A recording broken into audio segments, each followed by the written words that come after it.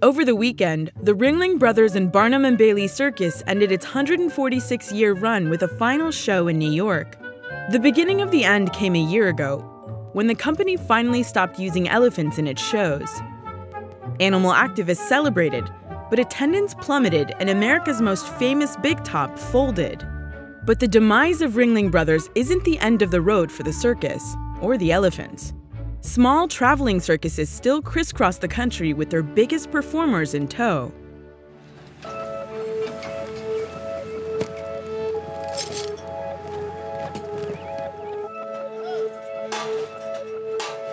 People like tradition.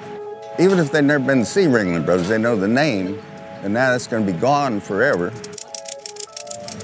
But circus isn't dead. We're coming. My name's John Ringling North II. I was born into the Ringling Brothers Circus, and now I'm lucky enough to be the owner of Kelly Miller Circus. Being around this circus takes me back to when I was a kid. I first appeared in a circus, I was 8 as a clown. His family sold the circus that bears his name in 1967. John Ringling North is now the only member of the Ringling clan that's still in the business, but he runs the Kelly Miller Circus, which he bought in 2006. I was 66, I said, I probably won't get another shot at this. So I found out how much it cost, I bought it, and I don't regret it. One adult, one child. We open in first week in March, and we generally close the last week in October. And in between, we travel through 18 states and 10,000 miles.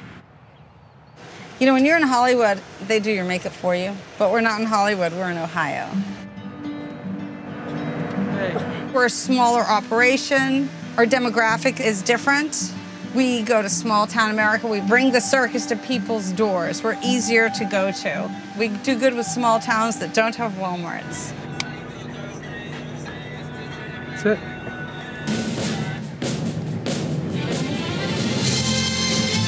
Children of all ages, John Ringling North II welcomes you to an ageless delight, America's one-ring wonder, the Kelly Miller Circus.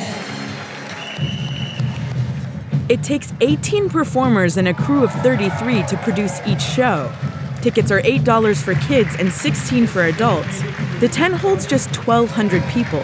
That's a long way from the crowds of 10,000 that the Ringling Brothers regularly drew.